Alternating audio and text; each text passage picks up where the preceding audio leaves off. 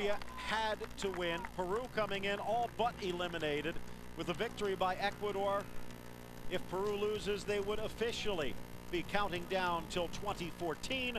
For Colombia, meanwhile, the ignominious honor of being the only team to actually score less than Peru. 6 goals through 13 games. Vladimir Marin.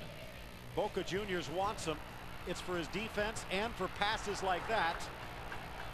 But the River Plate striker Radamel Falcao Garcia could not convert. Still no score in the first. Another chance, and Marin just wide. You could hear that skip. Did that hit part of the post? You can see why so many big clubs are interested in him. It did shave the corner of the frame. Another chance for Colombia. Ball just wide of the target from Camilo Zúñiga. And Peru, its offense non-existent on the day. Well, the big questions for the Cafeteros, as you pointed out, Phil Shane, goals. They need to score goals. And they get one there. And it's Falcao, one of the players that fans have been questioning lately for the national team, along with Renteria, players like Zúñiga, but he scores. Minute 25. Right place, right time. The corner kick goes long. Zapata loses his footing as he puts it back into the middle, but artistically guided into the back of the net past Leo Butrón. 1-0 the score for Colombia. But again, remember, a goal for Peru and Colombia would be severely hampered.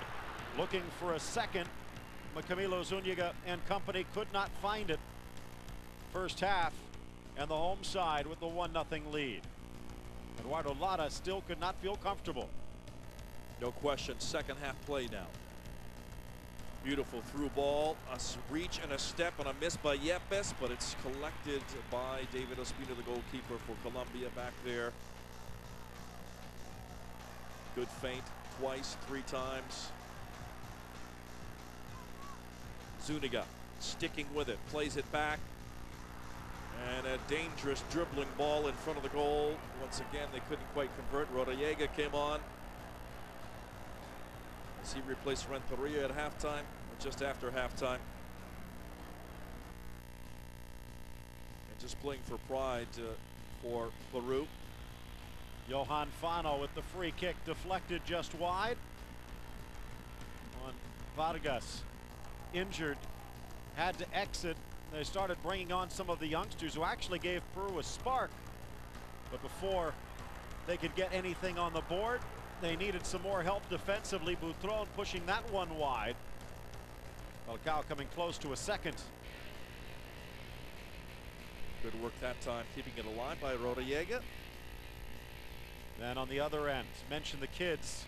Ofano was camped out in the middle, but the spin, the turn, the shot, wide of the target.